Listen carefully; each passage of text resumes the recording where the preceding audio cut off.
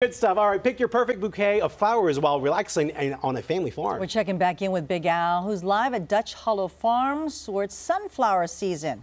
Let me tell you, you leave the bees alone, they leave you alone.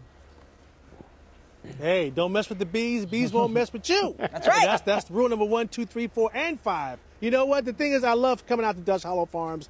I get to talk to Farmer John, one.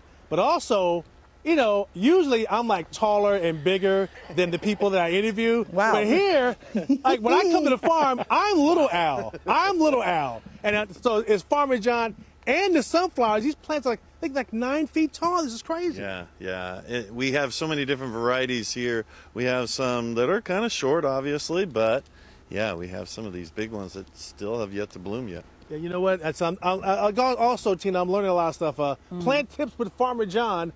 How hard is it to maintain sunflowers? Or people like to cut the sunflowers, but is there a certain technique, a certain way you do it? Yes, I would always suggest that, especially if you want the longevity of the sunflower. Like we have a great example over here, and this one is still partially opened. That's the one you want to be picking because all the life is still here yet, the bright color of the sunflower.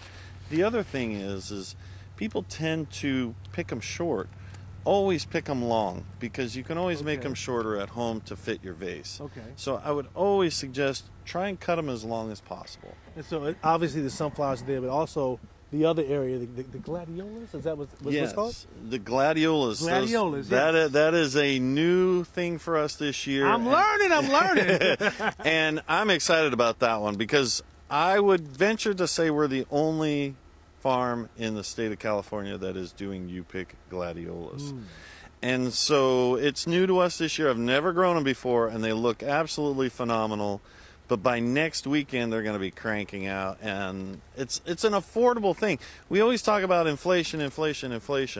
When for $10 you can pick 10 stems out here. Wow. It's super affordable for people to do. And you know what? I'm already sensing, like, obviously it's early in the morning and the nature's out. I saw some hummingbirds kind of floating around there, so it's perfect time to make it happen, right? This is a place for you to come and relax. You're away from the rest of the world and all the craziness of it.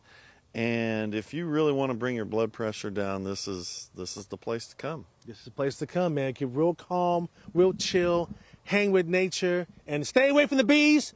That'll keep your blood pressure down for sure. Hey, right here at Dutch Hallow Farm, all you got to do is check out the information on the screen. Just come on down. Everything starts at 9 o'clock today, and maybe you can get some sunflower kisses while you're at it. Be all good. Back over to you guys. Sounds good, Al. Nice and peaceful on the Sunday. Yes. I want to see those pictures on your Instagram. Big Al Sams. A Rolling Stones just played a show.